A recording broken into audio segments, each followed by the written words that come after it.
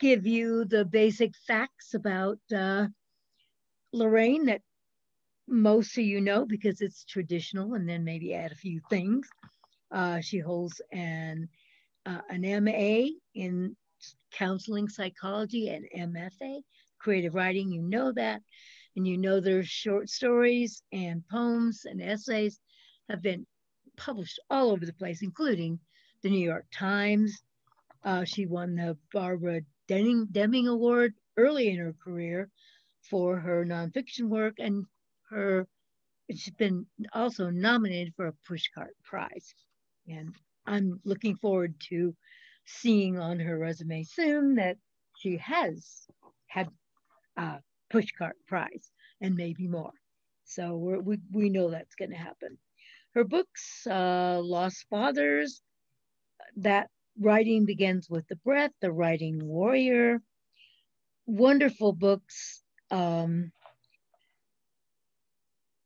then I've been trying all day to say Gethsemane better. Gethsemane. Yes, I know. I practiced it. I've never in my life. So you did that as a test for in the Garden of Gethsemane. I know you did. So, and I failed. Gathering Lights and Ghost Swamp Blues. I now have the grief force seems to me to stand apart, just like you stand apart from all that, those facts about yourself as being such a vivacious and talented classroom teacher, and so unique. You find such unique and creative solutions to all kinds of problems and opportunities that come up. So that isn't in your bio, but it should be. And also, this Grief Forest is such a precious book. The whole idea, and now we live in a world of grief. I mean, there's always been grief. And I want to hear, when you decided to write that book because it is the perfect book for our times. It helps you with not only with the grief, but understanding how you can make the grief a good thing and not something that weighs you down. So I'm going to shut up now and let Laraine take over and be ready with questions because I have some and I'm sure you will too. So Laraine, show's all yours. Thank you, Susan. That's very kind. So I'm going to start sharing my screen here in a minute. All throughout the talk, if you have any questions, feel free to put them in the chat. Susan's going to be monitoring those. I'm going to close the chat out on my end while I'm talking because I end up looking at it and following the pinging and I get distracted and all that. So, but feel free if something comes up that you want to ask, she'll be looking for that. I'm going to talk a little bit about kind of how I came to this particular book and this work, read a really small part of it. It's a very short part, and then talk a little bit about ways to work with grief and then open it up for questions at the end. And I feel like I've been on Zooms for a year now, so maybe this will work as it's supposed to work.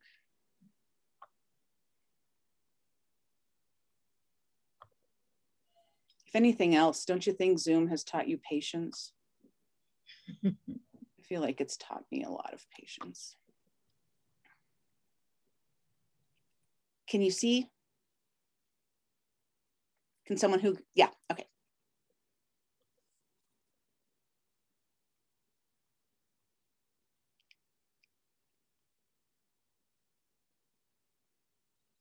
Okay. So the first thing I do want to do is have you all, if you feel compelled to type into the chat, your thoughts on one or more of these questions. When you hear the word grief, what are your first reactions and thoughts? Where does grief tend to settle in your body? And what are some unhelpful things you heard from well-meaning people when you were grieving? And so I'd like to take just a minute or two, and if you have thoughts on that, to hear what you have to say. And I am going to look at this chat as you're typing. So please go ahead and let me know where you're coming from.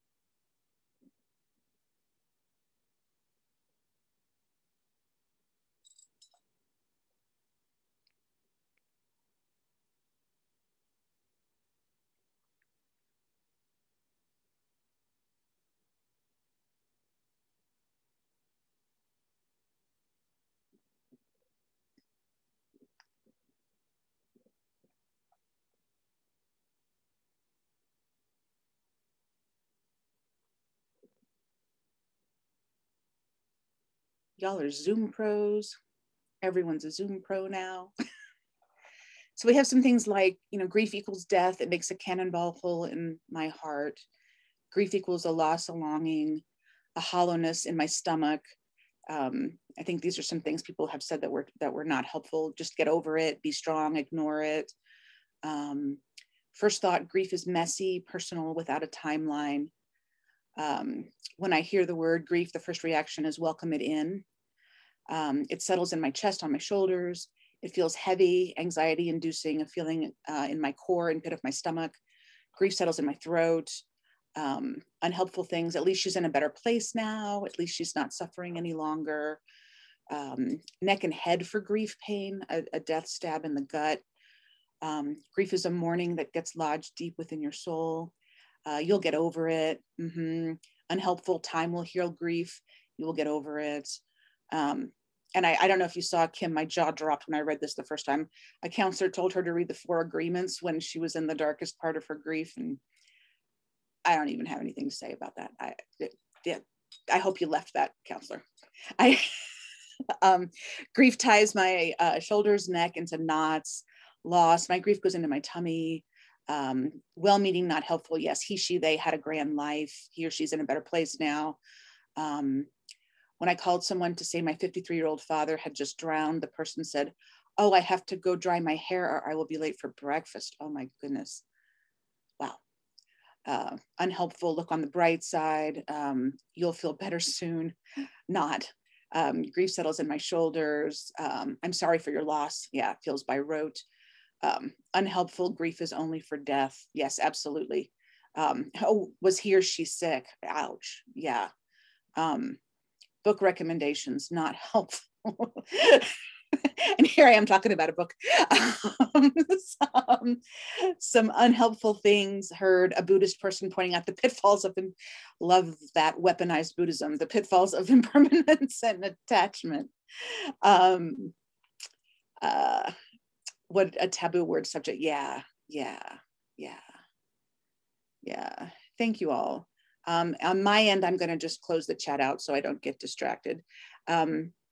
Grief is a very physical experience. It's at one level, it's a stress response. And so it does move through the body like a stress response does. But of course, it also brings with it psychological and emotional components to that as well. And grief is not, as one of you pointed out in the chat, it's not just about a death. You can look at grief as the emotional and physiological responses that come up whenever there is a change of any kind. So even if it's something that's supposed to be, a happy occasion, like a graduation or a marriage or something like that, there is still a leaving behind of the life that you had before and some of the familiar things that you had before. Even if you're making a choice consciously to move forward into in the next part of your life, there's still a grief that occurs when we make these kinds of changes. This guy, Gary Andrews, and if any of y'all are on Twitter, you might like to follow his account. He's a professional illustrator, and his wife died in 2017, and he started to do, in the beginning, a doodle a day to kind of work through his grief. And I happened to have found this Twitter account in 2017, which was the year that I was diagnosed with cancer. So I was particularly looking for like other people who were experiencing things that wanted to talk for real about it, that didn't want to do all of those kinds of platitudes that you guys have written in the chat as well. And so this example, and again, I know if you're on a small screen, you might not be able to read what he wrote. He said, 3 years ago today that you died. And yet still, every time the cat pushes open the door, I look up to where I would see your face. And just for a split second, I hope maybe it's all been a bad dream. The habit of your presence persists.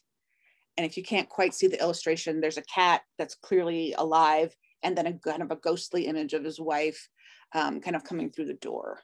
And that his account kind of got in my body. And I really would look forward to seeing how he was representing his feelings, through art. This is me and my dad in 1971, give or take. My dad died when I was 19 in 1987, and he had a major heart attack in 1976 when he was 36 years old and I was 8. And after that point, he really couldn't work anymore. He wasn't totally homebound, but he was mostly homebound, and everything, everything changed for us. My family is an everything is fine family. So the way that we worked with this was to pretend that it wasn't happening. And my mom is the child of alcoholics. And so she wanted very much for our life, our childhood, my sister's childhood, to be better than hers. And one of the ways that she tried to do that was to protect us from things that she thought would be upsetting to us. And of course, one of the impacts of that was, seeing something going on in front of me and then being told it wasn't going on in front of me is gaslighting. And it does make you start to question the reality of your own and the validity, of your own experience. It's been, this year it'll be 34 years since he died. And, we still have not, the three of us as a family, ever had a conversation about it. We've never visited the grave together with the exception of the day that he was buried. I've had little side conversations with my sister and with my mom from time to time, but if there was ever a recipe to turn me into a grief therapist, this was it. Already being a writer and knowing that was a real significant part of the way that I saw the world, this really shaped kind of what came next. I had no idea what to do when he died. I made a series of what we might call poor choices. And those poor choices had really kind of decades long ramifications, some of them financial, some of them physical. These are just a couple of the last family, photos that we had. But the reason I showed you those first is because this one here is 2 years after he died. And I know a lot of you know me in real life. This is obviously me in the orange shirt. Right after he died, I lost 75 pounds in about 16 months. And I dropped to a size 2. There was even a brief window of time when I was actually a size 0. I do not think that I was born a size 0. I think I was, I was already, a woman of flesh. And what really struck me, especially when I look back on this, is that the only feedback I ever got about this was how great I looked and how good I was doing. And it wasn't a conscious decision to stop eating. And I did eat. I ate peanut M&Ms. So you can live on that. It's an interesting diet choice, but you can do it. But the feedback was so overwhelmingly positive. And it wasn't until I could see photographs almost side by side where it was like, dang, did no one think that maybe that was strange when I had never had a body type like that, ever, even in, early adolescence, ever like that. And so when I started to look at studying grief, which I did when I went back for my second master's, one of the things that we learned was how important it is to look at changes in people's familiar patterns of behavior. So if I had, after my dad died, ended up shooting heroin, I feel reasonably sure my mom would have said something, and that people would have reached out or would have, because that was not any type of behavior that I had ever engaged in before.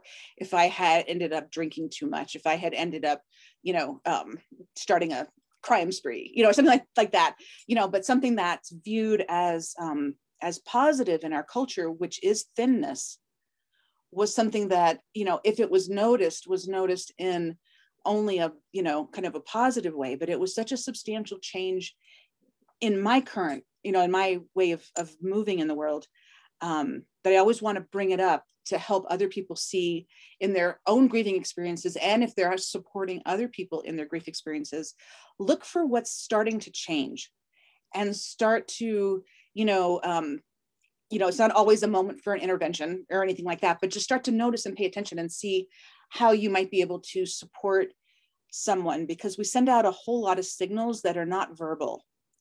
And, you know, the friends and family that are able to see and acknowledge those changes and sit and stay with the person who is grieving are the friends that are going to make it, you know, kind of all the way, you know, through that process. So I started working on this book right after we shut down. And those of you who aren't in Arizona, we basically shut down in March, but we never really have shut down because personal freedom or whatever. But we're mostly shut down. My school closed down and I've been working from home since then. And I really couldn't write. I couldn't put sentences together. And so I started to doodle. I had all the art in the book was done on an iPad. And I learned how to, I shouldn't say I learned, I never have actually learned how to draw. I drew a lot as a kid and I loved it as a kid. And then you know how you learn that you're better at one thing than another thing. And then you can tend to leave the thing. Well, I'm not. There are people who are way better illustrators than me. So we'll let them do that. And I'll focus on writing, or I'll focus on this, or I'll focus on that. And, you know, you kind of end up existing in a binary, you know, almost. And I found the art to be really soothing. And that was a surprise to me. And I started posting the pictures of what I was working on Facebook. And I'm not a natural social media person. I don't ever feel like I quite know what to say. And, you know, as an author, there's all this pressure to build a platform and engage with readers and, you know, all that kind of stuff. And it's hard for me because I value actual connection and conversation, and I'm not really good. Even, you know, if we were in a room together, I'm not good at small talk. I want to like jump in, like, tell me your grief story. You know, I don't want to stay at the surface, which clears a room pretty quick. So, but I started putting these animals up, and some of you who are on this call are some of the people who responded to the images. And so I feel like the animals began to be almost co-created with the people I was engaging with on Facebook. I took a lot of feedback from people on what was working and what was resonating. And I think the biggest surprise was that they resonated at all, because I had the voice in my head that, like, I'm not an illustrator. And so why are these animals doing anything for anybody? So then my agent called and she's like, Laraine, you have a book. And I'm like, I don't have a book. I'm not an illustrator. And she said, you know, you do, because they're making me cry.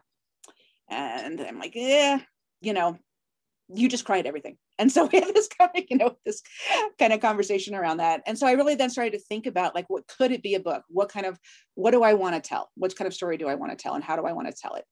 And so if you're familiar at all with grief theory, the term bereavement, so we have grieving, mourning, and bereavement are kind of the three anchor terms.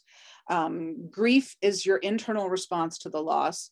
Mourning is your external behaviors. So that might be crying or snapping at somebody or eating only peanut M&Ms or, you know, that type of thing. And then I just feel like they're still there. I eat more than that now, but they're still there. So more bereavement is the noun. So mourning and grieving can be verbs, but bereavement is a space. It's like a liminal space that you enter into as a griever. And I wanted to think about what kind of metaphor might work for grief. And so I then thought about a forest. So the way the book is, the premise of the book, our main character, Bunny over here, she's just a hot mess. She's really, really trapped in her grief. You can see she's hiding here in these little pipe cleaner vines that I drew. Every character has balloons, and the balloons are the visual metaphors for the character's grief that they're going through. And then death serves as her guide through the forest. So the next part, I'm just going to read about the first, 20 pages, and then there's just like a line a page. So that doesn't sound as horrible as it might have just sounded to you. It's very fast. When Bunny's daddy died, she captured her grief in a bubble the color of his soul. Bunny fell into a whirl of emotions and was swept away. She arrived at the grief forest, holding her grief tight. Welcome to the grief forest, crowed Raven. Bunny noticed Raven had other griefs in his beak and wondered what they meant, but she was too afraid to ask, and she was too afraid that Raven would take hers away, so she hid and held it even tighter. Grandmother Bunny came to meet her at the edge of the forest. "It's okay, Bunny," she said. "I will help you." "Why is there a fire?" asked Bunny. She worried about the trees burning down and feeling pain. "That's a ritual fire," said Grandmother Bunny. "It's our sacred duty to keep it going. It helps honor our ancestors and keeps the connection strong between this world and the next." Bunny gripped her grief. She didn't want it to go in the fire and get burned up. "See that?" said Grandmother Bunny. "That's Ouroboros, and he protects the grief forest. The Ouroboros symbolizes the cyclical nature of the universe, and he reminds us that life is born from death." Bunny's eyes grew wide watching Ouroboros eating his own tail, but she had to look away so she could focus on her own grief. It was getting very heavy and making her tired. But Bunny couldn't rest because she promised she would never put her grief down. It was her special chosen friend to remind her of Daddy. Sometimes she even talked to her grief. That made her feel less lonely, and she could pretend she was talking to her father. They arrived at a circle in the forest where many bunnies waited with their own griefs. "Let's join them," said Grandmother Bunny. "They've been waiting for us."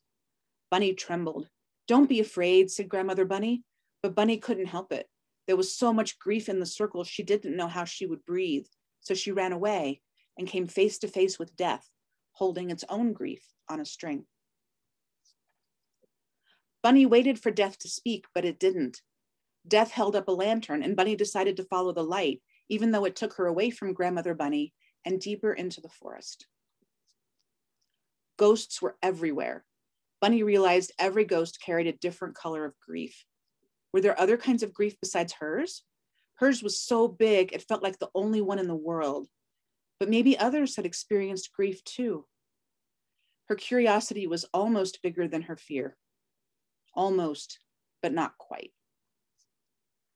"Follow me," said Death. Death summoned Bunny's grief toward it, and Bunny had to follow quickly so she didn't lose track of it.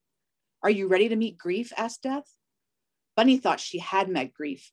She carried it with her everywhere she went. "Carrying a thing and understanding a thing are not the same," said Death. "Many creatures think this, and that confusion makes living hard." Bunny was surprised that Death had compassion for others. That went against the story she had been told about the meaning of death.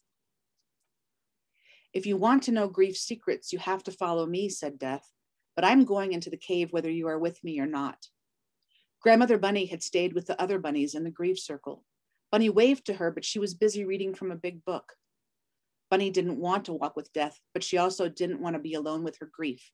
So she gathered up her courage and entered the cave. The first creatures she met were two startled kittens. "Grief catches you by surprise sometimes," said Death. "Before you know it, you can float away and get lost." Bunny could relate to that. When she first got her grief, it had a mind of its own, and all she could do was hold on. "Shh," said Death. Solitary Cat watched the falling leaves. She was so still. "What is she doing?" asked Bunny. "She's not doing at all," said Death. "She is being." Bunny didn't understand what that meant, and Death didn't say anything else. Bunny thought she was supposed to do things all the time in order to be a good bunny. She had been doing a lot when her daddy died and her grief found her. But soon after, she started to do even more because it was what she knew. She was also sure that if she stopped moving, she would have died too. The next creature looked so strange. "What's wrong with them?" asked Bunny. "Nothing at all," said Death. "Ask them what's happening." The creature laughed nervously, but said, "I feel like nothing fits. I'm in so many different skins." "Grief breaks you apart," said Death. "And it is scary sometimes when you're in between who you were and who you're becoming."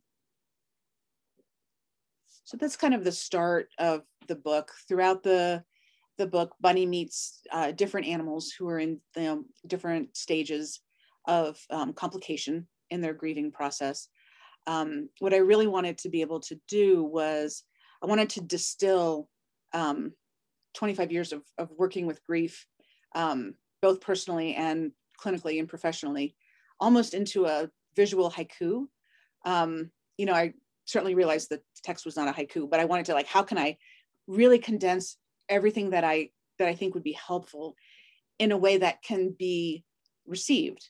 You know, the person who put in the comments that, you know, book recommendations are not helpful. This book was actually in part a response to that. Because so here's a book to help with why books aren't important. But I think there are times in our lives when books are not necessarily useful. And some of the books that people can hand out to you are books that really are for when you're a lot farther along in the process than when you're right at the start. Like I know when I was going through cancer, the last thing I wanted to read about were, you know, all of the 18 million different ways I could be addressing my cancer.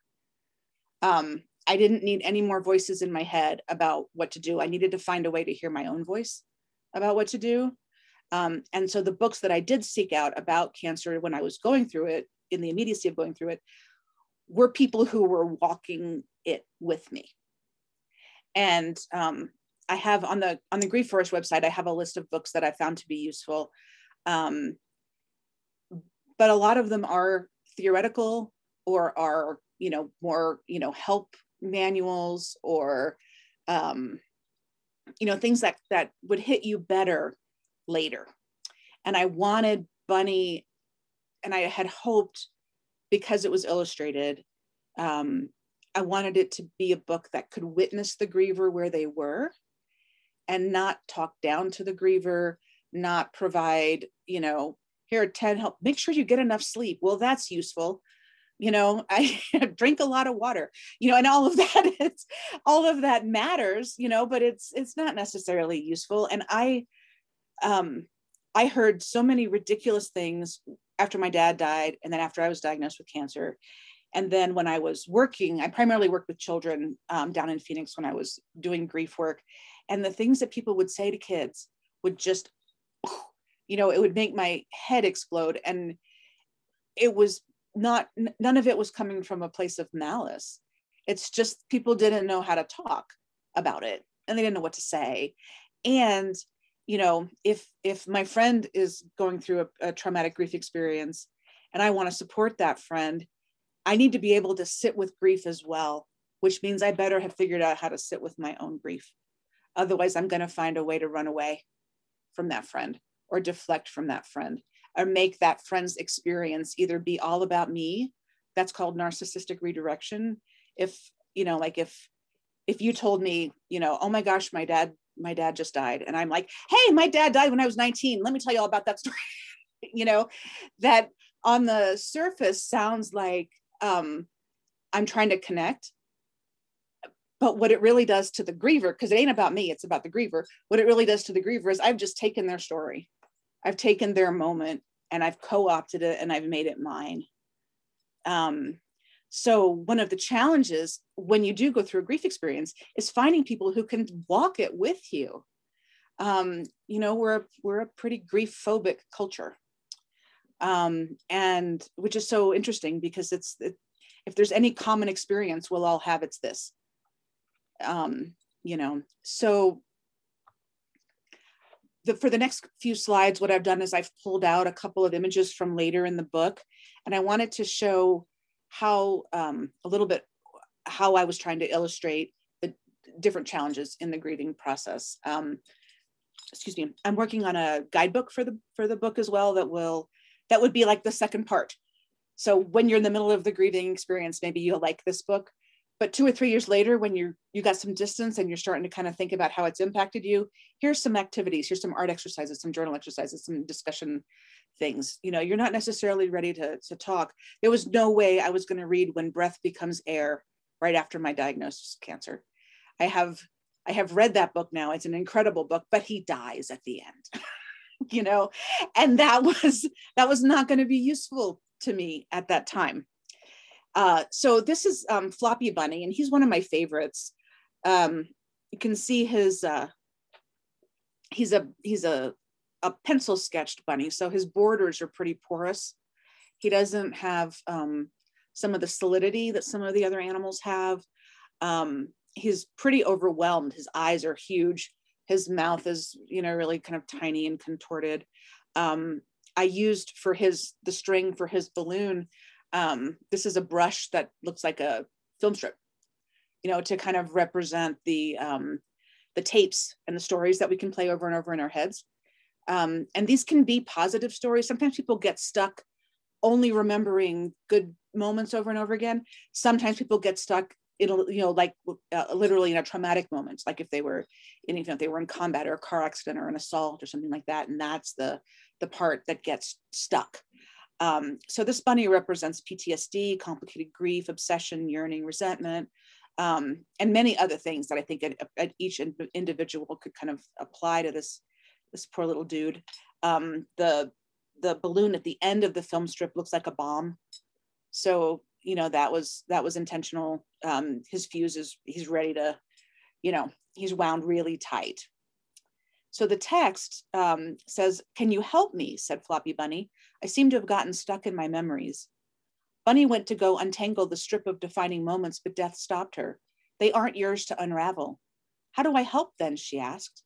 Floppy Bunny was so wrapped up in the past, she was afraid he would strangle himself. He kept watching the same scene over and over again. "Ask him to tell you the story of that scene," said Death, "and when he's done, just say thank you." That didn't seem like it would be enough to help Floppy Bunny. He was so tightly wound. "You would be surprised," said Death. "Telling important stories untangles many knots."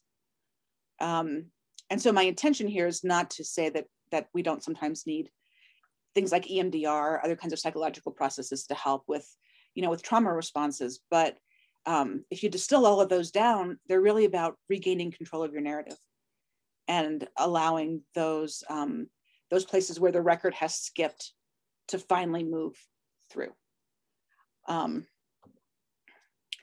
This one was inspired by COVID, actually, when it became really obvious that there was going to be a ridiculously poor federal response to what was happening, and people were healthy one day and dead in 3 days, and funeral homes were becoming overwhelmed.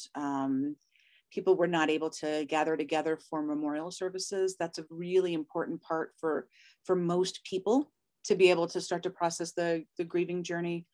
And I just, the thought of people dying alone, not being able to have their family with you, how it would feel if you couldn't be in the room with someone who was dying. I mean, all of that was kind of just floating around when I came up with this illustration. So this one, sudden loss, regret, unfinished business, future losses, which is what that means is, when someone's gone, you're not going to then have, that next anniversary together, or that the trip that you were planning to take. The things that you had planned for are not going to happen. In this case, this is the monkey mourning his child. And, so these would be things, graduations and first dates and, all that kind of stuff. That's just not going to happen. Those are all losses as well. It's never just one thing. It isn't just death or change. It's all of the repercussions, all of the secondary losses that ripple out from that. Moon Monkey sang a song as she looked to the night sky. "There is so much I still want to say to you, beloved. We didn't even get to say goodbye." Bunny thought of her future and all the things she wouldn't be able to tell her daddy. She'd believed there would always be one more day. Her grief began to tug at its string, and Bunny was sure she heard it rumbling. Was it alive? Did it have something to say? She thought she saw Death smile, but it was so hard to tell what was happening underneath that hood.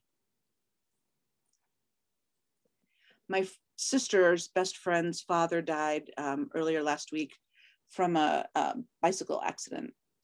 He was hit by a car. And so that was obviously a very sudden loss. And she texted me the other day and she said, "I don't think the family, my friend doesn't get it yet, statistically, sudden losses, can take up to a year before they really make that journey from the intellectual knowing, like my sister's friend knows her father died, but moving it from your head to your heart is an incredibly long path. And the sudden loss takes away some of the, there's some benefits to to knowing someone is dying in terms of the grieving process. You at least are not maybe taken as off guard as you are when someone is here one day and then they're completely gone the next day. Whatever argument you were in the middle of when they left the house is still going on. Whatever, challenges were still in the relationship, that's what unfinished business means. What was I in the process of doing? Now I can't complete that with that person because they're gone. And that work then falls on the griever to find a way to complete those relationships once the person has gone. So it's kind of a platitude, but also there's a lot of truth in, say I love you when you walk out the door, do your best to try to, with the relationships that matter, when you close out a communication, have it be as clean as you possibly can.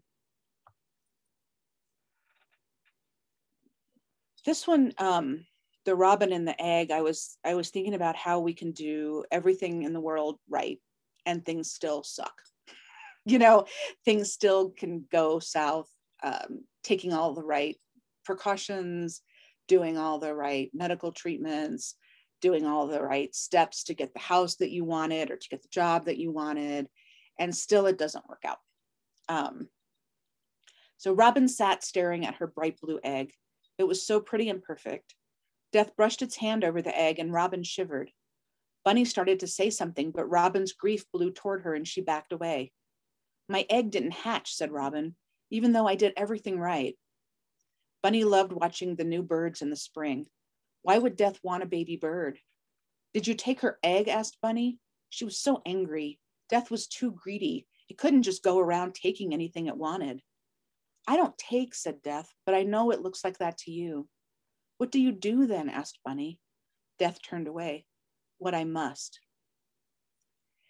And so I thought also of things like miscarriages and stillbirths, which still do fall under what we call disenfranchised grief, which is grief that is not recognized as like necessarily a real grief by society as a whole.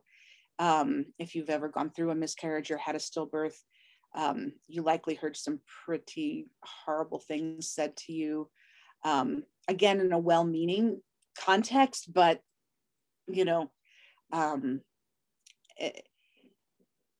can do it all and things can still not work. The dreams you have, the plans that you have, COVID has been a real lesson in that. This is something that's been now a chronic stressor for the whole world. What we had hoped was going to be something acute, something with a clear start and clear endpoint, has turned into this never-ending, space of uncertainty and stress. The alligators are about the shadow, about complicated grief, unresolved grief, intergenerational trauma, that sort of thing. Bunny noticed two alligators. One stared into the swamp and another one reflected underneath him. One grief can release older griefs, said the alligator on the swamp's edge. When you meet an older one, it's best to say hello. Bunny did not want to say hello to anything from the dark, so she ran to her safe hiding place. Grief is cumulative, said Alligator's reflection. His tail splashed the swamp and the griefs rippled orange and blue. It builds up inside if you don't express it when you feel it. He opened his mouth wide. You might think you've resolved something, but old sorrows can still surprise you in the dark. So that notion of grief is cumulative. What that means is that when we don't address a grief that occurs and as it occurs, or allow that grief to be expressed, it's going to hang around. And then life is going to happen and the next thing is going to happen. And it's going to layer on top, kind of like that. The example that really stuck with me from school around this was an infant. And if an infant is being raised in a home where it's safe and cared for, every time it has a feeling, it's going to let you know. It's going to cry. It has limited ability to tell you, so they all kind of sound the same, but it's going to cry when it's hungry. It's going to cry when it's sleepy. It's going to make you're going to know. The child's going to let you know, and then it's going to pass. That need gets heard and witnessed, and it settles. And we get acculturated pretty quickly to not express things when they come up, to be still, to be quiet, to anything from the incredibly toxic boys don't cry, to I'll give you something to cry about, to, you know, you're too emotional. You're, you know, basically your emotional reaction is upsetting me. Those, you know, those kind of things can be, you know, really harmful and make people continue to, you know, kind of hold their grief close. You have to feel safe to express your feelings. And when you don't feel like you're in a safe space, either at home or, you know, or work, or even safe within your own body, you're not going to. It's not going to be a choice that you're going to make. And this is not, I think all of us have unresolved grief. I mean, I've been working with grief consciously for a long time, and there's plenty left, you know, to work with. It's not like all of a sudden you're like, oh, I'm so clear of grief. It's just about trying to be as present as you can in the moment of what you're feeling and allowing those feelings to come. And the pandemic has really offered some opportunities, right, to look at that. I mean, I'll have days where, you know, I mean, the days are all the freaking same, you know, and I'll have days where I can kind of get enthusiastic and like, all right, I'm going to do what I need to do. But really what I'm doing is 2 feet from where I sleep, which is 10 feet from where I eat, which is 10 feet from the shower, which is, you know, like it's all here. And, you know, so I'll cry, or then I'll maniacally laugh, or then I'll watch Netflix for 3 days. I have managed to watch almost the entire 17 seasons of Grey's Anatomy in the last 2 months. I'm that good at finding something to do when I'm like, I don't need to go do something else. And I think, man, what if we had a pandemic without Netflix? And that sets me, you know, into a whole other, you know, kind of spiral around what it could be like. So this is really just kind of about paying attention. You know, maybe you've experienced something really little that sets you off. Like maybe, you know, maybe your clothes shrunk in the dryer, or they didn't have the kind of soup that you wanted at the store or something. And it just really sets off a reaction that's out of balance to the event. You know, it's more than likely not about not having the soup or about the fact that your white's now turned pink. It's, you know, it's something else that finally has the space to come up. And so kind of the ultimate hope for the book, and for how I approach grief, is just, can you meet it? Can you say hello to it? Can you walk with it? And when you do, you know, do things to deflect away from it or to move away from it, you know, do you notice that? Not to be shameful about it, but do you notice? I'm 100% clear that I've watched way more Grey's Anatomy than a person should have watched in the last, you know, couple of months. But I also know that there are very few things I can do now that helped me relieve stress. Travel was one of the big things that helped me relieve stress and get out of myself and re-experience things. And traveling from the bedroom to the office is not quite the same, even with a really strong imagination. This one's from my mom, and she knows that, so I'm not being mean. This is kind of the everything's fine whale. So the whale is all stuffed with grief. So some of the things this could be about: denial, using avoidance tactics to cope, deflection, magical thinking. On her way to the sea, she passed Whale on the shore. Her belly was filled with grief too. Oh my, said Whale, I swallowed all my grief and beached myself. Now I can't breathe. Bunny noticed grief was stuck in Whale's blowhole, but when she tried to free it, a riptide pulled Bunny deeper under. For me, I found being able to make visual representations of different ways that grief is expressed made it almost engaging.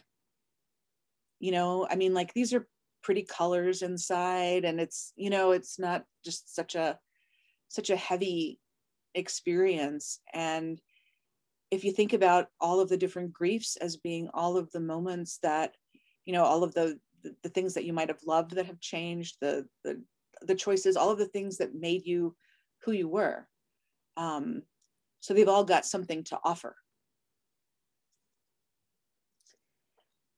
This one falls squarely in the unhelpful things that people say to grievers. My spider in the dark. Bunny wanted to give up. She was exhausted and her grief was out of control, crying and yelping and tugging at its string. Death had left her. Grandmother Bunny had promised to help her, but she was gone too. She decided she would sit beneath a tree with her grief and wait it out. Her grief got tangled up in Spider's web and it struggled to break free, woke Spider up. Oh, Bunny, Spider said, as she gently separated the strands of her web so grief could escape. Time doesn't heal anything. Time simply passes. Until you acknowledge your wounds, they fester and grow. Bunny's grief sighed and Bunny was confused. Didn't her grief want to be with her? She closed her eyes, but her grief leapt up and down, its sounds forming two words she had come to dread. Follow me. So the example from one of my trainings about this particular myth was, if you went out to the parking lot and your car had a flat tire, would you just sit down next to it and wait for enough time to pass for the tire to reinflate? And that's kind of the folly of the time heals. Time just happens. And sure, you're going to change, but it doesn't fix and it doesn't address what needs to be addressed. This was actually the last drawing that I did for the book. And I had thought the book was done. And then, you know how you get those of you who are writers or artists in other areas, you're like, I'm so done. And then there's a part of you in the back of your head that's like, no, you're not done. There's something else. And you don't quite have that peace. And so I got Mouse in a dream and I was like, oh my God, that's it. Because what I was hearing consistently throughout COVID were ways that people were minimizing their experiences or minimizing the experiences of others. Toxic positivity was running rampant. So some of the things that people end up saying to grievers end up making the griever having to take care of the person who's supposed to be trying to help. So here's kind of an example in the text. Mouse was so tiny, Bunny almost missed her. She was surrounded by the strangest grief trees. What happened to you? Asked Bunny. Every time I tried to talk about my grief, my friends told me not to be sad, said Mouse. They said I should be grateful for what I have. But that makes me feel guilty because I am grateful, but I'm also sad. So I don't know what's okay to say. I walk on pins and needles around them and make myself as small as I can so they'll still want to be near me. I don't want to be alone. Death shook its head. Bypassing a feeling is not a shortcut. Don't let anyone tell you you can only feel one thing at a time. You can be both sad and grateful. I see your grief, Bunny blurted out. Mouse, I see it. You do, said Mouse. I do. Mouse smiled and grew bigger, and Bunny felt good inside. Somehow meeting Mouse's grief had brought them closer. Thank you, said Mouse, and a new joy touched Bunny's heart. So this is also kind of the crux of the story. It's where Bunny starts to be able to see a little bit outside of her own experience and see empathize with the suffering and struggles of others. And also she's starting to see the power of just witnessing, which seems so not enough, but it's so powerful to be able to hear another person's story, recognize it, honor it, essentially say, thank you for trusting me with that experience, not trying to get in and fix, have you eaten enough kale? Any of you who have, that's like the cancer default response. Here's kale. And okay, I ate kale before cancer. So what you got, to come, from there. So the other thing that really struck me as I was reading articles and listening to people during COVID was somehow people feel like, or they're told that they can only feel one thing at once.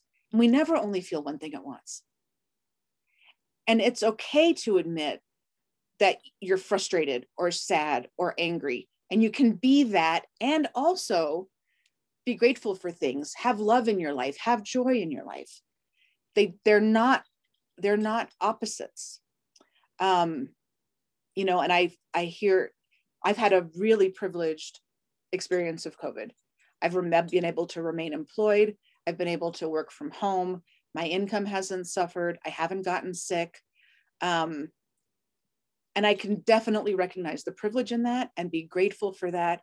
And also, I legit am over it. And it's okay to feel that too. And be able to, express that, because otherwise I'm denying what I'm feeling, which is going to make those feelings get a little angry, kind of later on. I don't have to dangle things in people's faces or be cruel about it, but having a space to be able to honestly express these conflicting feelings. Everyone is struggling in some way with COVID, but we're all not struggling in the same way. And some people definitely have far worse challenges than I have had. But we're still swimming in the sea, and so I'd like to be able to keep the conversation, open around the griefs that people are seeing. So this is the last slide. And this is toward the end of the book, which is, I think my biggest hope of the book, which is how can you meet what's coming to you in the dark? So these are bats. I feel reasonably certain they look like bats. Next, Bunny saw 3 bats hanging upside down. Their hearts glowed. When you enter a dark place, they said in unison, it is useful to make friends with the creatures who live there. How do I make friends with creatures so different from me? You need to find the ways you're the same, said bats. So that's also, about being able to communicate, recognizing that when you move through any kind of significant emotional experience, you will emerge on the other side, but you will not emerge on the other side as the person that you were before. You will emerge on the other side as someone new. And I really wish I'd bookmarked the article. I read it a couple of weeks ago, and I think it was in the New Yorker. But it was about how we need to, as Americans, grieve the life that we have lost and accept that the life that we had is not going to be the life that we're, going to be moving into, even post-vaccine, even, but, things are going to be different. And you can hear it, you can certainly hear in the way we've been speaking as a country. And I certainly caught myself doing it, having the magical thinking moments of, well, once we get to X date, it will be better. If we can just get out of 2020, right? If we can just get, as if magically on January 1st, 2021, right? It's all gonna, and that's real common part of the grieving experience. Maybe like that illustration I showed you at the beginning, I still think maybe you're gonna come through the door. I still think maybe I can pick up the phone and call you. It's hard to move into that real place of accepting what is instead of continuing to long for what used to be.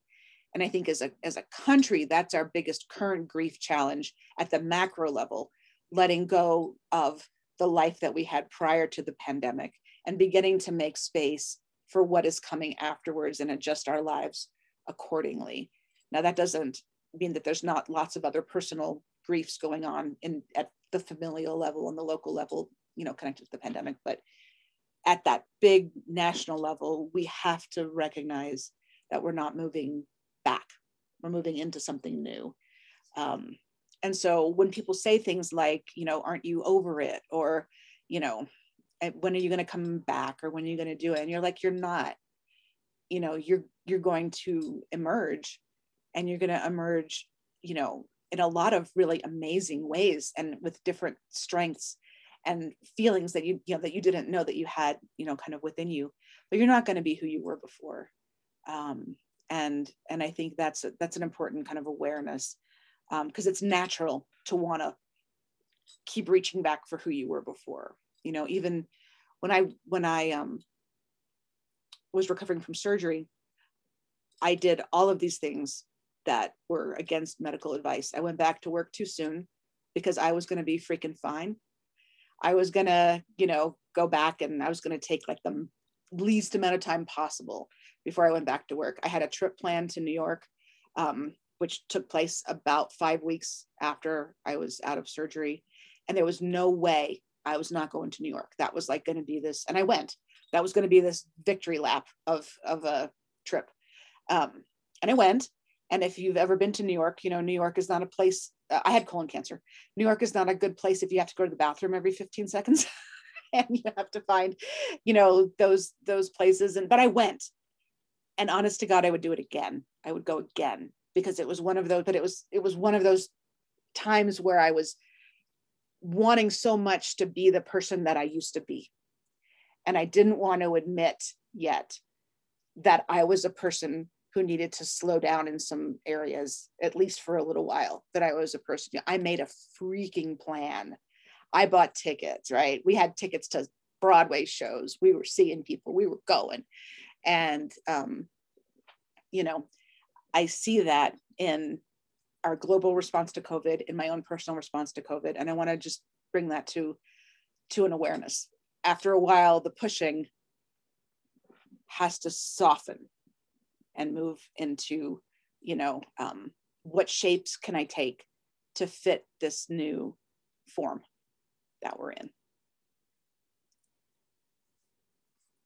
So I'm going to stop the share. And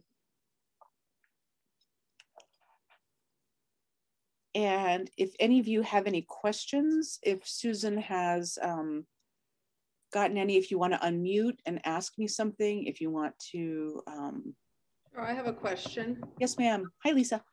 I don't know if this is part of your research. Are there cultures that you think do a better job with grief, either because there's rituals, there's much stronger community support, or even a physicality, dancing or drumming?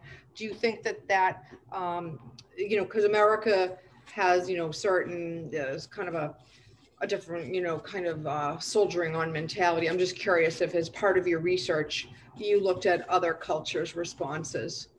I did look at other cultures' responses, and I do think that certainly the Protestant American work ethic type of culture, is extremely poor at grief, exceptionally so. There isn't a single indigenous culture, but indigenous cultures are by and large much better. Cultures where ancestors are honored and recognized and encouraged to continue to be part of the lives of the living tend to do better with grief. America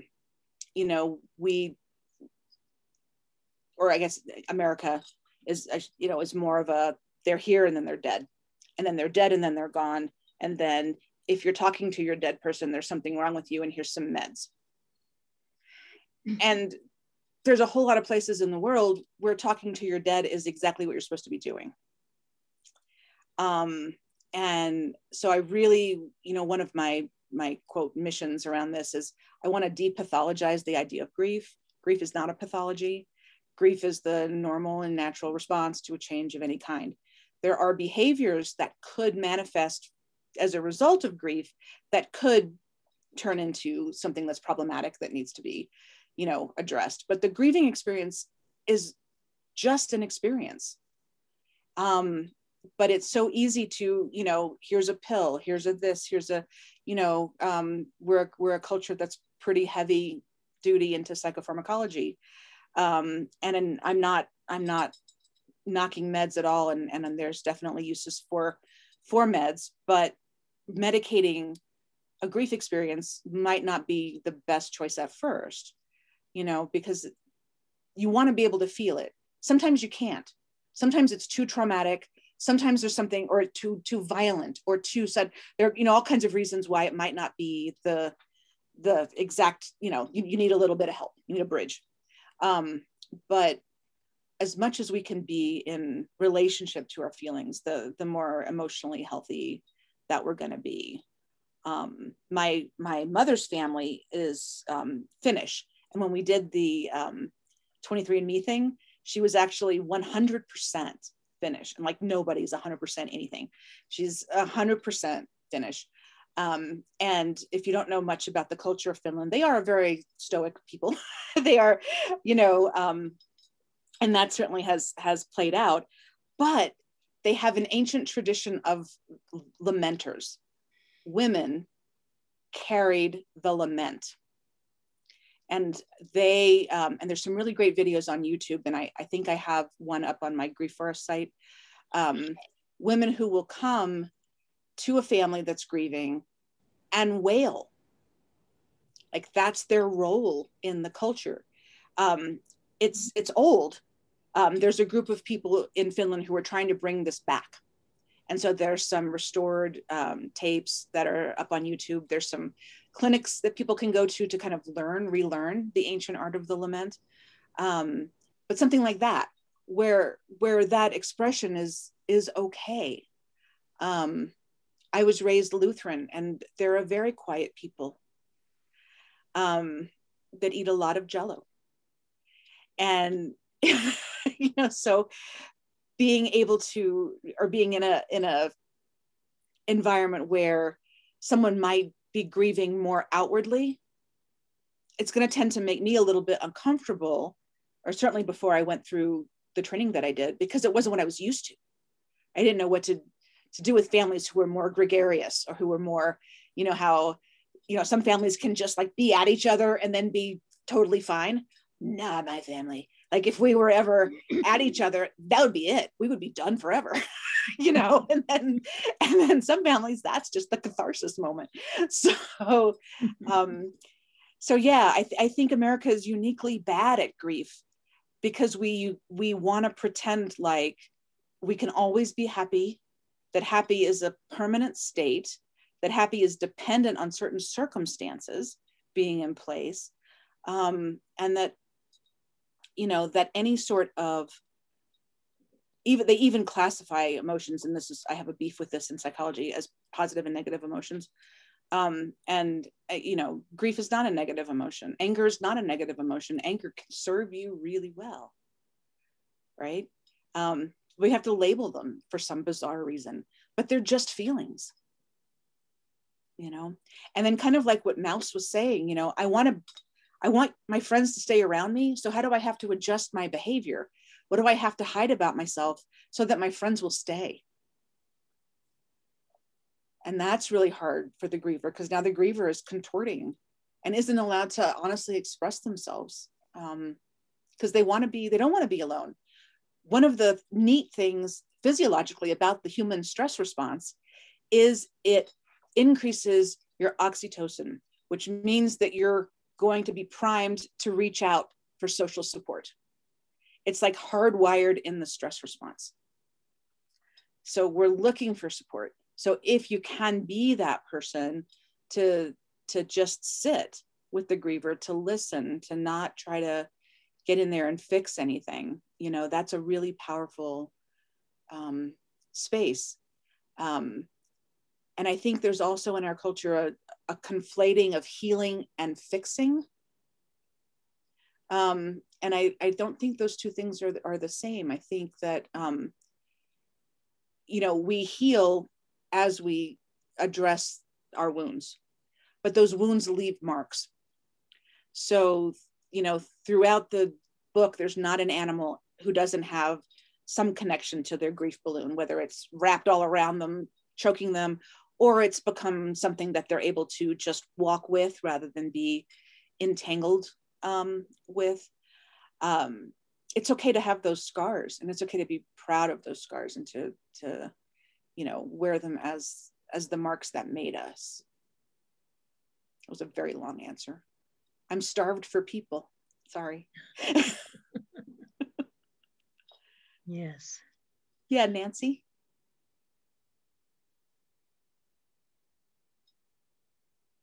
I can't unmute. Is it okay to share a story on my end? Of course. I had breast cancer within the last couple of years, and I did very much like you suggested, although I didn't stay away from books that had me difficult. But I found a lot of healing practice, and one thing I did was to invite the cancer in for tea. And I set the cancer down and I said, "Why are you here, and what do you want to teach me?" And it was amazing. It may sound absurd, but it was amazing, because I'm still learning from it. I'm fine now. I'm in good shape, but I'm grateful, but I'm still learning from that process. Yeah. Never be the same. So no, never be the same. And we can use those questions. Those are really powerful questions. What do you need? How can I help? What do you have to offer me? What do you have to share with me. And that's and how do I make very it go away in the way of talking to cancer? When can you leave? Can you go? But I wanted to say thank you for this wonderful presentation. So thanks, Nancy. It's good to see you again. There's a lot of wonderful comments and okay. websites, just of books or articles from the New Yorker. But some of the things about in America, and this is from Kim, it almost seems like dying is some kind of failure. Well, I think one of the things that really surprised me when I was going through my internship was, and I think it's somewhat better now, but you could go through the training to become a medical doctor and not have taken any classes in death and dying and grief response. Right. And how do you work with people in a hospital setting and not think you're going to be involved with death? You know, I think that comment is exactly, you know, correct, that many doctors will view death as failing.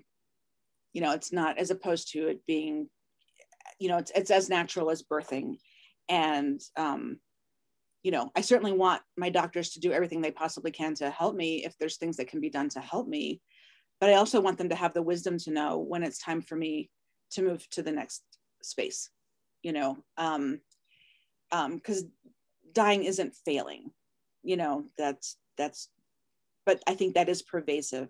And I see Lisa put a comment in about the battle language around cancer. And that was something that I consciously worked at either ignoring when I heard it, because people came at that all the time. I want you to kick cancer's ass. I want you to do this. And I'm like, I'm not gonna do that. I want very much to not die from it, but I feel like if I go to war against my own body, I'm setting myself up for a really tragic ending. And I took steps. I didn't just sit beside my car with my flat tire and said, I'm just gonna will this, thing to go away. But I think language is super important. And if I viewed the tumor and the experience as the enemy to be annihilated, that enemy was inside of me. And I didn't see how that could be good psychologically for me. That when we've seen how well the war on drugs has worked, like the war on stuff doesn't work. What if, kind of what Nancy was suggesting, that, and that's a softer practice. What if we inquired into the experience? What if we looked at the experience through a lens of curiosity rather than through a lens of aggression? It's terrifying enough to think that something had gone wrong inside your own body that you didn't even know, until it's like, it had to have been, and in me, it had to have been happening for a few years before I knew. So, okay, that's disconcerting. And then, what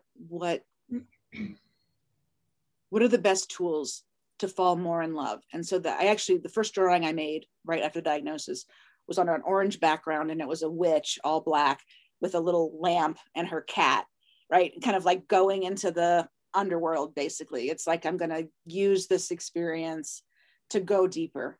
I want to use this experience as much as I can to love myself more, to love my body more, to love being alive more. And I'm not saying I didn't have days when I was pissed off as hell, or that I was frustrated. I'm not saying that at all, but I kept wanting to return to, how can I love and how can I accept this more? There are some more comments that I think I'd like to read. I think sure. One was from Lisa about there's a whole language around cancer being a battle, and the person having lost the battle if they die. A lot of people really think the Day of the Dead is a very healthy response. Yes. So that's important. And someone wants to know if these resources will be available, the chat, all the websites that people have posted with books and articles, and you can save them on your own computer, can't you? Yeah, if as you a wanted, file? the chat won't save to the video recording. So if you want some of these links that are put up, you can go ahead and you can copy them with your cursor. You can like, you know, and then you can paste it in a window in your own screen. And someone wants to, you know, just commented about you can go through a whole mental health counseling program and not have any training in death and dying. And then one that you should know about is Rochelle thanking you for this lovely, supporting, and warming presentation discussion. And so does Kim, or save. So you better save those wonderful comments. I think there's a way to save it. There's a way I can save it. I know I can't embed it in the YouTube video that I give you though. There's something called a file down there. Yeah, I see the file button. That's how you do it. That is how you do it. I'll try. If I could make a comment. Hi there. Who's that? Hi, Laraine. It's Lynn Marie. Oh, Lynn Marie. Hi. Hi. Oh, and I'm supposed to tell you, Michelle woke up ill this morning, so she couldn't join us, was very disappointed. Sure. But I did tell her that the session was being recorded. So it is, if I did everything right. If I didn't, it says it's recording. I'm looking at it. It's flashing. It looks right to me. What I wanted to touch on was how powerful it was for me. This is in regard to COVID, to see finally a national response for, I believe it was the night preceding the inauguration. And I got to watch that and weep from my core. And that was something that I hadn't done because my deflecting dark humor, which is a coping skill I use, was always, well, it's very uncomfortable to be in a nation where the president wants me dead just because of how old I am, or you know, and so I would deflect and deflect. But when I saw those pillars of light at that reflecting pool, and I saw us honor what was at the time 400,000 deaths, I thought, finally a moment of national mourning, of actively saying, we are beyond saddened that you are no longer with us, and allow the mixture of anger and grief and tears, all of it, messy, very messy it was for me, to just be. Yeah. And to grasp my hands over my heart and say, thank you. And we're sorry. Yeah. You know, that meant everything to me. I just wanted to share that. Thank you. Yeah, I think many Americans felt that, you know, maybe along with even the awareness that, oh my God, we haven't even had that. Like there's just been such a long trauma response to that past administration, that to then think, wait, we haven't even, oh my God, how have we not, how has no one cared enough to, you know, to offer this? And I know for me, that's when I first thought, maybe I'm going to break now, like in a good way. Like I can like I said at the beginning about an infant being safe, being allowed to feel when it's safe. It's like, maybe there's a moment now when it's okay for me to allow all of the feelings from the last 4 years and the feelings around COVID to start to move, because there's a recognition that there's something to move. There's a recognition that something matters. And that was such an important act that President Biden did. That was, you know, he couldn't fix it either, but that presence and that ability to and he's a man who's known grief. And I think that has provided a unique lens for him on this. Anyway, yes, it was incredibly moving.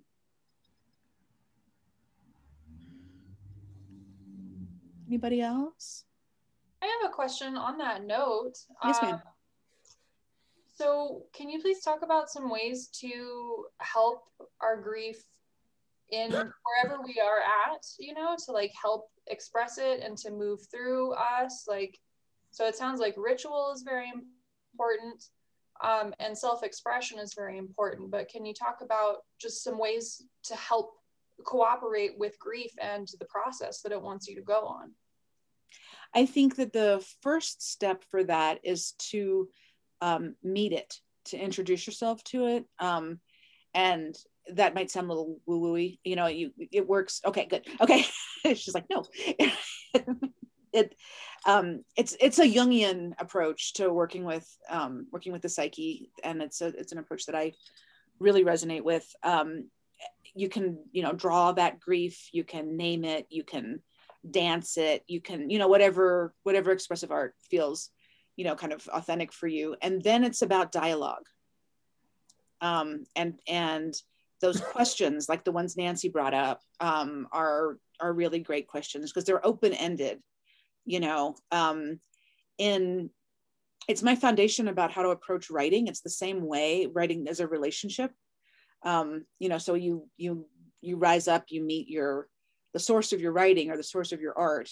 You can do the same thing with the emotions that you want to work with, and engage with them as equals, not as something that has to be banished, not as something that has to be crushed. There's I'm going to botch it because I always do on the spot, but there's a verse from the Tao: when the guest comes, make hot tea. When the guest leaves, throw it out. And that's referring to emotions. So when anger comes, let it in, let it move through you. I don't mean go destroy other people, but let it express it's like I have to qualify that all the time.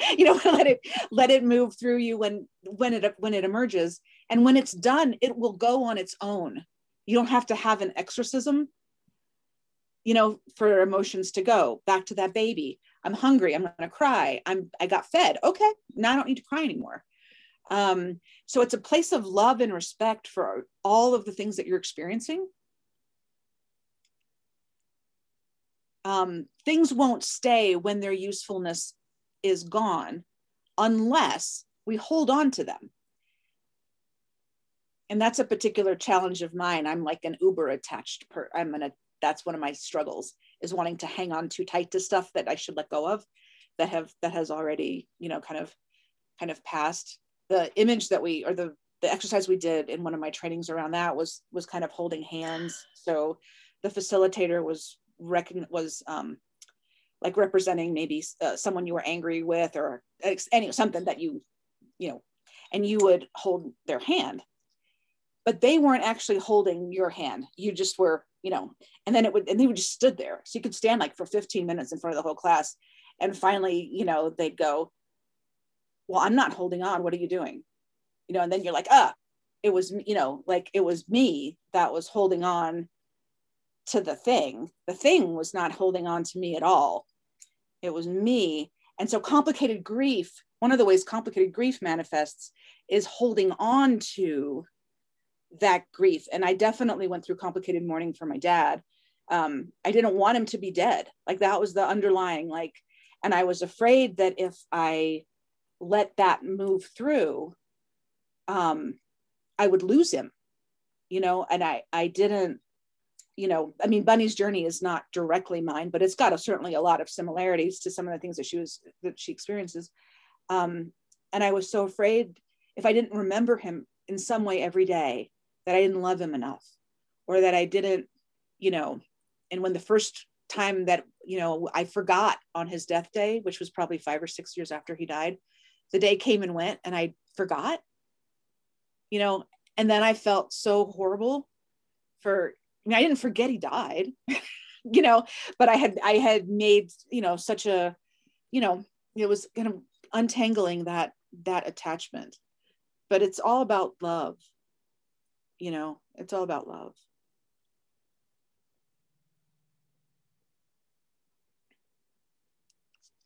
Anybody else? May I quickly, I'm unable to save the chat anywhere, so maybe somebody could tell me a private message, or I'm not sure what I'm doing. Do you see the file button underneath the chat? But nothing, it tells me a place, but then I go to that place and there's nothing to save, so. If you just click like Dropbox, it should go straight to Dropbox. Oh, cool, all right. I think, I don't know. That's what I tried to do. Okay. To respond around COVID, as you Sure. were, people have, some of them are mine, which is positive thinking, and I wanted to explain why. I guess I'll say tired of, you know, I'm an artist in my personal life, and email after email from artists, as everybody knows, this was such a terrible year, and we just hope next year is going to be better. And it's like, it became like contagious. Even my meditation group, I said, it starts every night like the nightly news, you know, blah, negative, negative, negative. I'm like, I understand COVID is bad, but what if next year your house burns down? You get cancer, whatever. It's like, I think what annoyed me about it, to be honest, is just this lack of people's capacity to understand that life has challenges, to have some gratitude for something. Because that's been such a journey for me, and I feel like such a minority everywhere I go, because it's just all negative people and wanting everyone to be part of groupthink. Okay, everybody, right, didn't this year stink? And I got sick of it. I unsubscribed from newsletters. I quit my meditation group, and I wanted to, you know, when I wake up in the morning, I'm so grateful that I'm alive. It's a miracle to be alive. Yep. Our bodies are so complex. Everything else from there is like gravy. I acknowledge I got really, you know, sick of listening to people, and I'm very fortunate. I have a farm. I have 3 horses and a beautiful barn, and I couldn't have had a better COVID experience, because COVID isn't really any different than me than pre-COVID was, which is to take time, to be grateful every day, to do what I love to do in life, and I've had suffering that I wouldn't wish on anyone. As I said, if I ever wrote my autobiography, Oprah would be signing me up for her show. I really had a lot of suffering. And I understand, you know, people are in different phases of that. But there's only so much I could listen to. Sure. Say, you know, I was somebody who, you know, some of the people you were kind of saying, I was that person, and I make no apologies for it. You know. Yeah, thanks. I even told people at work, you can watch Fox News till midnight, but you don't get to call me the next day in a panic. I said, take this time to look at how do your ancestors do fear and grief, right? Because that's going to tell you something about your response. Take this time to work on comorbidities. No one said you don't have to exercise. No one said you don't have to eat right. This is a wonderful opportunity to shore up your health, to reduce the likelihood. And I just told people, I'm the captain of the ship at this company, and I can't sail it if you guys are going to call every day in a panic attack, because literally people have TVs in their bedroom and Fox News is on. Sure. Yeah. So I set those boundaries, and that helped too. Yeah. Thanks. Yeah. Anyone else?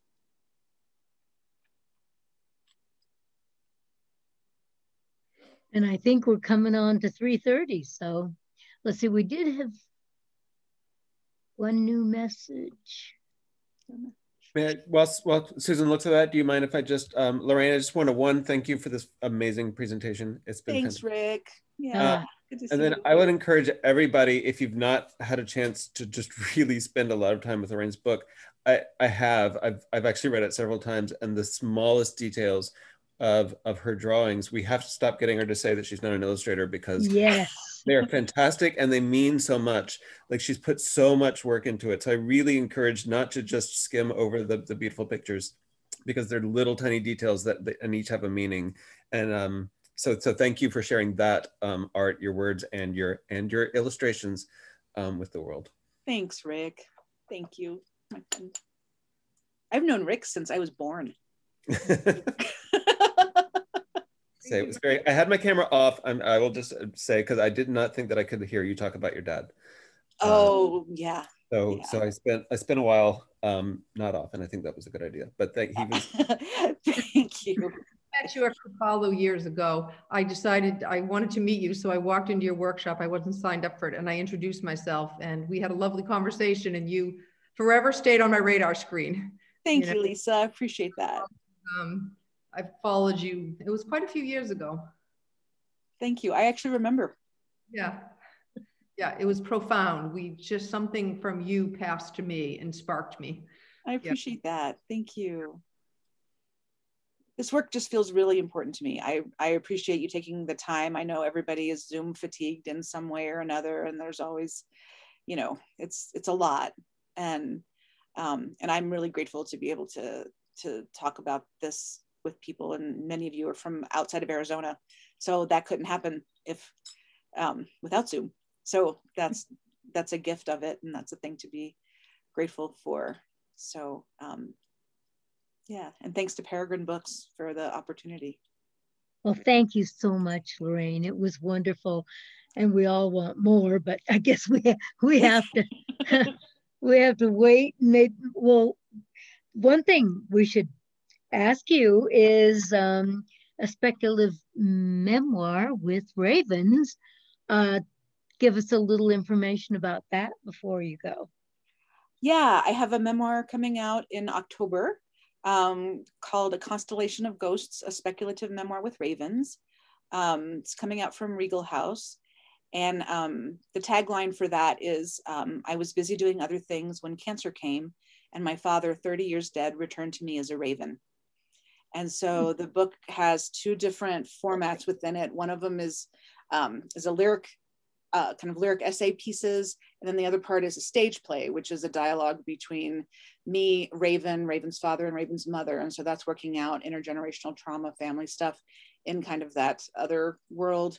The lyric essays piece is this actually really did happen. My dad didn't actually show up in the backyard with the raven, but the things, or maybe he did, but the things that that I express in that part are also all things that our family went through, and that I, am kind of turning a lens on. So I did see they just put it up for pre-order, but just the ebook version right now, but there will be a print version. And so I will definitely be letting everyone know that it's coming. I'm really excited about that book. It's a grief book, but it's an everything is fine book too.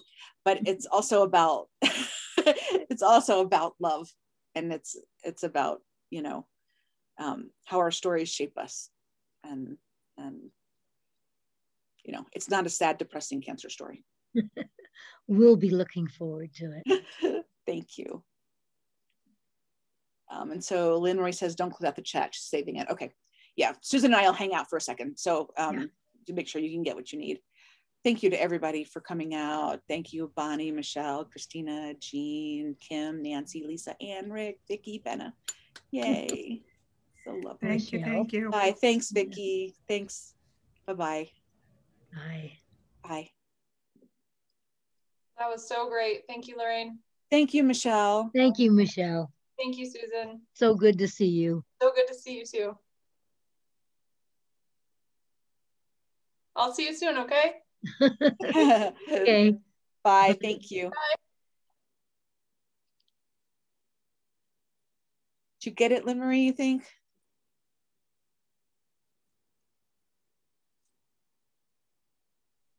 Okay, now I'm unmuted. Okay. Okay. Now, I know this works because I have done it before, but for some reason, it seems to be. I have never done it before, and I did try. I have done it. It went where I thought it was going to go. And when I tried what you had suggested, which seemed like, wow, that's really hip, slick, and cool. Let me do that. Right. Yeah, okay, not. Okay. I selected it all, And then I asked to copy it, which seems like it would make sense, right? It does. Uh-huh. And then I went into File and I just chose Dropbox. Mm-hmm. And, oh God, it wants me to sign into my Dropbox. Well, that's easy enough.